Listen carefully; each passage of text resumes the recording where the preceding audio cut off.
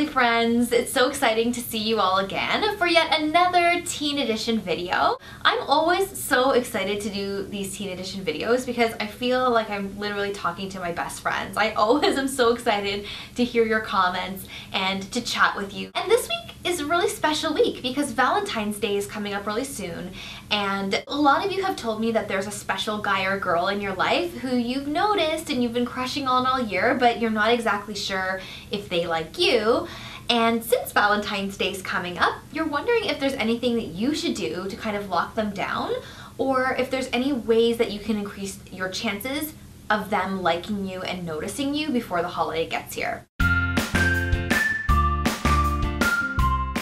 Now, in your ideal world, you'd be going on some kind of romantic date or getting some kind of chocolates or flowers. But what if you haven't reached that stage of your relationship yet? What if you've just kind of seen each other in the halls, but you don't really know if he likes you?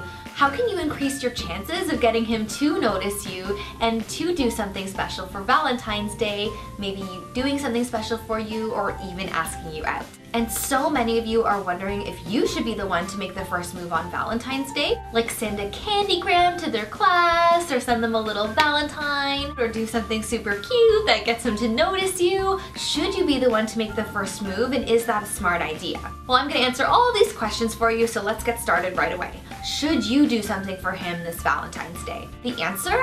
Absolutely, you should make the first move, but only if he's shy. So if he's like a more dominant kind of guy, really athletic, goes for what he wants, including the girls he likes, then he's probably gonna wanna make the first move in your relationship too, if he's interested in having a relationship. But if he's a shy guy, he may not be used to initiating relationships, and he might just need that extra little push.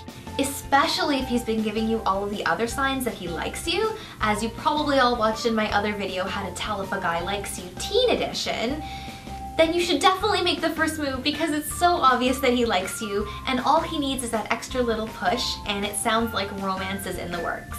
Now, if you really want to pique his interest before Valentine's Day, it's time to start wearing a great scent.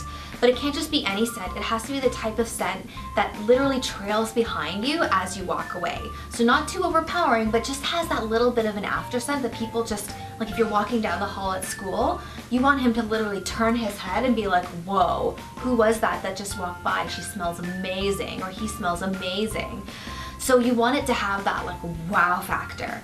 Now, in my life, I have found the best perfume for doing this, and I am actually going to be sharing it with you in my next video that I'm going to publish in a few days. It's my very first ever What's in My Bag video, and I'm going to share with you the best perfume ever that I use that for, and everybody always compliments me on. So the What's in My Bag video is not going to be labeled as a Teen Edition video, but it is 100% for you guys, and I'm so excited to share with you some of my personal favorite things and all of the tools that I use for when I do media appearances as a relationship expert. So I can't wait to see you then. Finally guys, if you want to steal your crush's heart this Valentine's Day, it's time to start tapping into what the meaning of the holiday really is. Valentine's Day is all about romance and passion and sexiness. So you don't have to get giggly or uncomfortable when the topic of Valentine's Day comes up.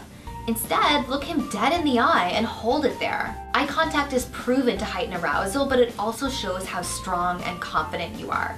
And that's sexy.